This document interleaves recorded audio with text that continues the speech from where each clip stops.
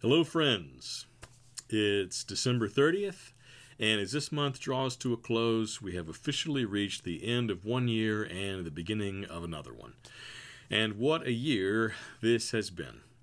As usual, I'm coming to you via video to give you a short State of the Church update, and this time I've got 3 items to address with you. First, our plans for Sunday services in the immediate future. Second, a change in office staff. And third, a word about Bible reading.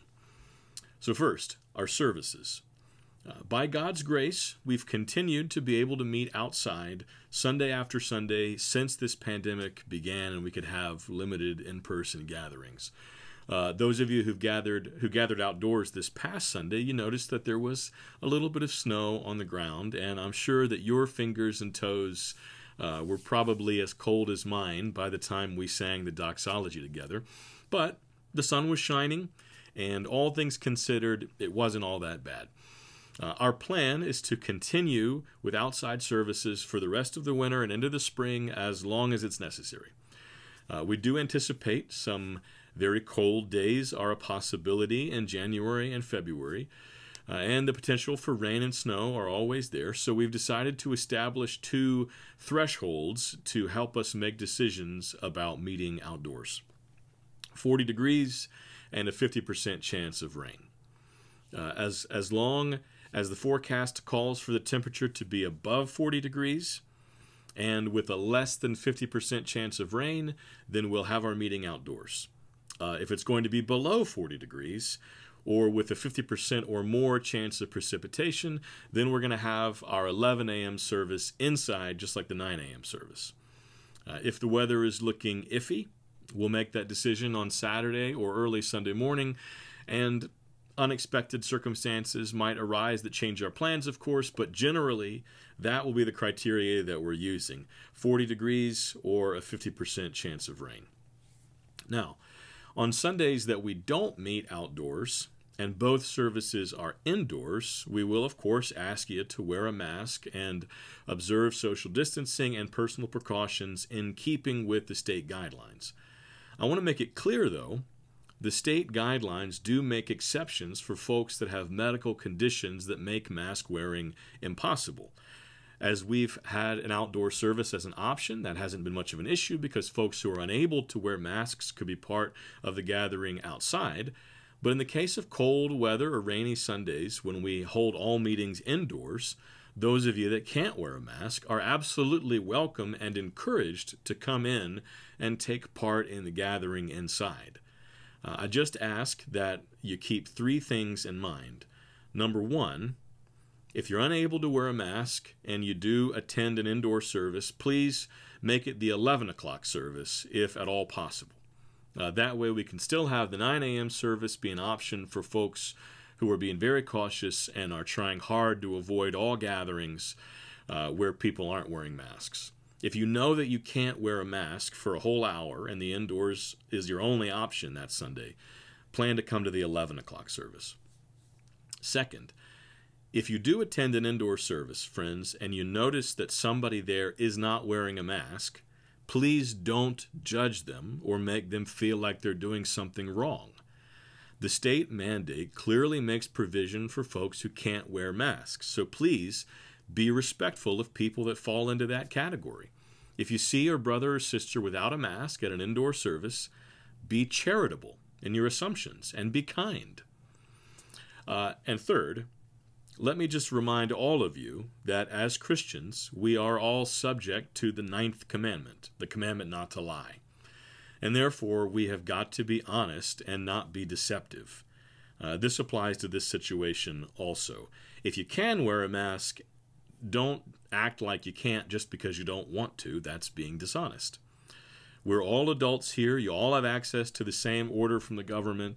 You can each of you read them and make your own decisions about whether or not the mask exemptions legitimately apply to you. We're not going to be checking up on anybody. If you can't wear one, don't wear one.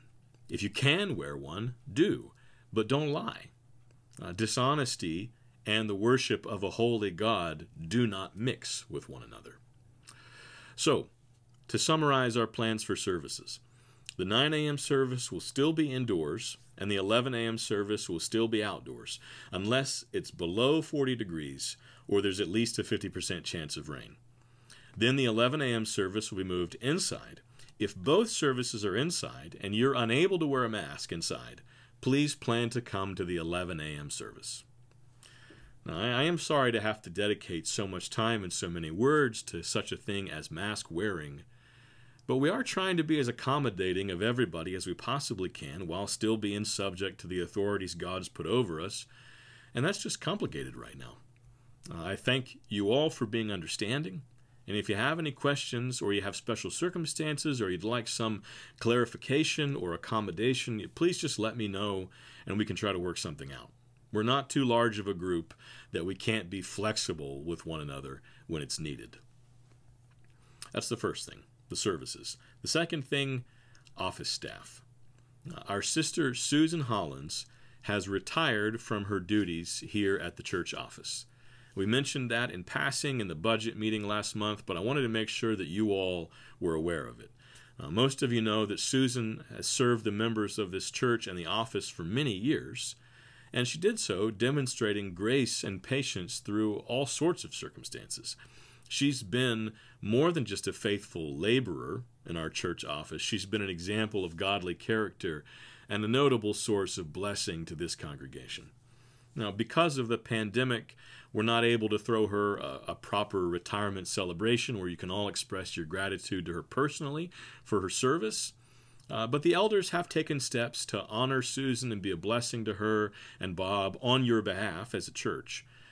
We do encourage you, though, to reach out to Susan personally and express your thanks to her for her long and faithful work here at the church. She's been a true model of the Lord's teaching that in the kingdom, the greatest will not put themselves first, but will rather be a servant of all. Thank you, Susan, for serving us so well. That's the second thing, office staff. And now third, finally, as we come to the last hours of 2020 here and we're considering our plans for next year, I want to encourage you, friends, each of you, to think about your plans for Bible reading next year.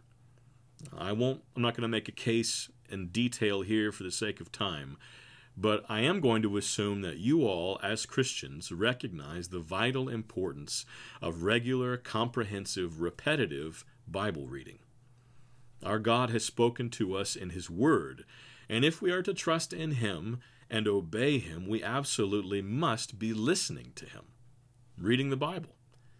It doesn't matter how many times you've read it. As Charles Spurgeon put it, nobody ever outgrows Scripture. The book widens and deepens with our years. No matter how long you've been a Christian, you're simply not going to be growing in faith and holiness if you aren't regularly, consistently reading through the Bible. And I mean the whole Bible, not just a few favorite passages. As A.W. Tozer said, nothing less than a whole Bible can make a whole Christian.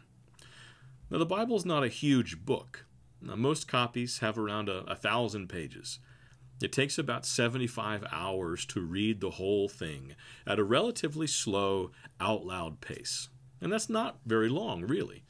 In comparison to the hours of Netflix and Facebook and podcasts that we listen to, it really isn't that much.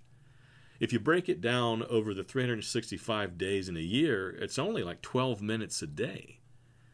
Friends, you probably spend more than 12 minutes a day texting. Is the Word of the living God important enough to you to dedicate 12 minutes a day to reading it? It should be. It really should be. The Bible is a big enough book, though, that if you're going to read through the whole thing, you're going to need a plan to do so. You can just start at the beginning and plan to read 3 or 4 chapters a day, and you'll be done in a year.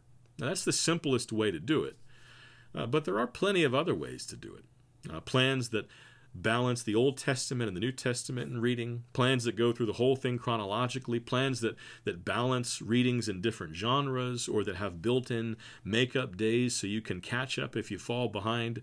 I've included a link in the email and in the notes for this video to a Ligonier article that lists a lot of different Bible reading plans. And I encourage you to take a look at that and see if there's a plan there that appeals to you. Whatever you choose to do, though, please choose to read the Bible this year. We need it, friends. I need it. I usually follow the M'Cheyne Bible reading plan, which takes you through the Old Testament once and the New Testament and Psalms twice in a year. This year I've decided, though, I'm just going to start at the beginning and go straight through and see how long it takes me to get through the Bible. I think this is a year for God's people to turn our attention back to the Bible in a pretty dramatic way. We've got to, this is the right time for us to return to the book and give God's Word our attention, and to soak it up and to have our minds be renewed by it, have our thinking be shaped and molded by the truth that's revealed there. So friends, decide that you're going to read the Bible this year. And then before Friday, January 1st, figure out how you're going to go about reading it. Now, as always, I'm grateful for you all. I'm thankful to be serving as your pastor right now. Please pray for me and for the other elders, and please pray for one another. The steadfast love of the Lord endures forever.